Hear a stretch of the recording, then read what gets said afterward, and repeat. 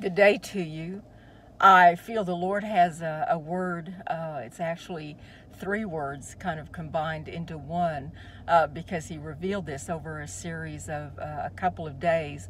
And part of it goes actually back to a word in May. But a couple of mornings ago, I felt the Lord quickened that it's time to break out of containment and confinement, that He's coming and has come to break you out of that which has been withheld from you, that which has contained you, that which has confined you from accomplishing the purpose of the Lord, that which the Lord has promised, that which you know that you have been created to do, that which the Lord has spoken to you, that you're waiting to step into. There has been a confinement and a containment by the enemy, but the Lord is saying no longer. He is coming to break you out of that confinement.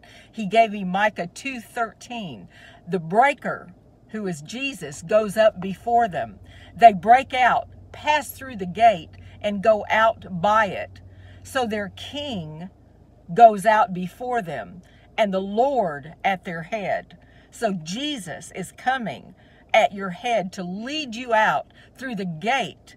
The gates will no longer be shut. The breaker has come to break open the gates, to break open the prison doors, to break open the place of confinement.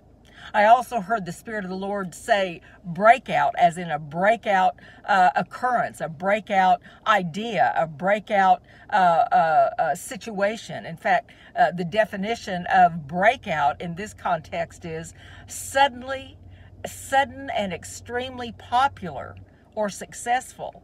A success or accomplishment, especially in comparison to previous efforts. So no longer is the Lord breaking you out of confinement, of this place of containment, but He's giving you a breakout idea, a breakout invention, a breakout position, a breakout situation, a breakout elevation in stature, in ministry, in your platform.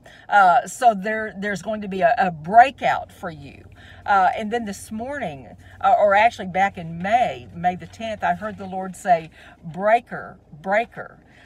Those of you, especially in America, who back in I think it was in the 70s particularly, were using CB radios. Of course, truckers still use them. And the term is, in trucker lingo, breaker, breaker 19. And what I didn't realize until I started looking it up a little bit and being reminded of what I participated in, and many of you might have years ago when CB radios were so popular, breaker, breaker is actually asking permission to interrupt on the channel, and then the trucker, the person who is speaking breaker, breaker, pauses for a response before they continue with what they have interrupted the conversation previously on that channel.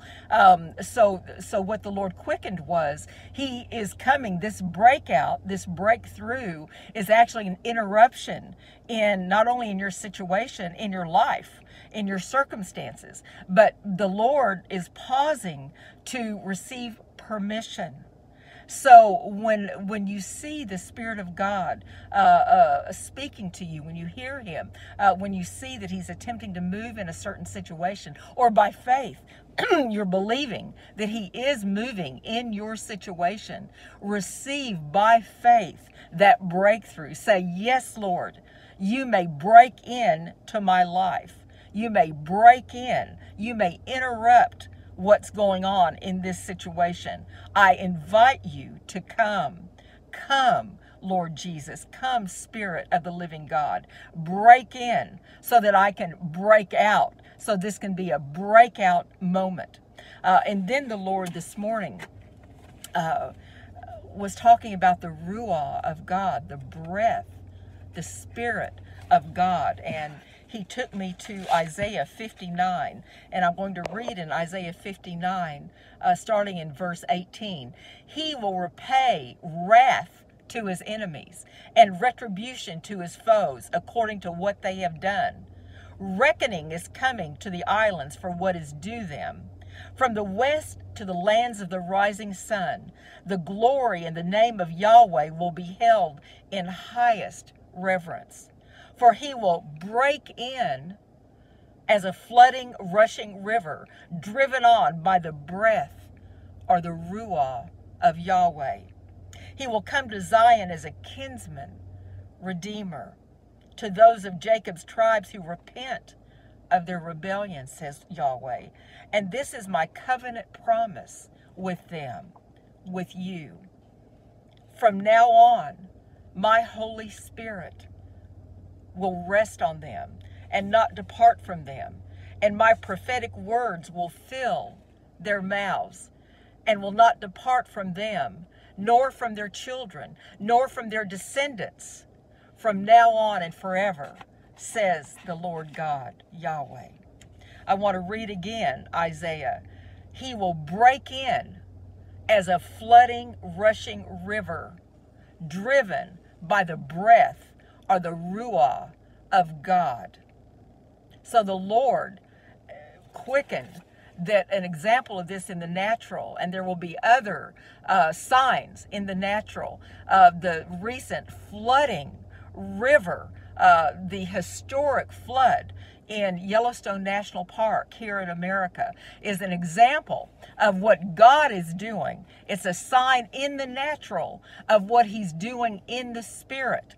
And he said there will be other examples, other historic rushing rivers, rushing flooding situations, not normal, not every time it rains it floods a little bit. No, historic flooding will be a sign of his break-in and his breakthrough in your circumstances and in your life. So receive it by faith in Jesus' name. Be blessed.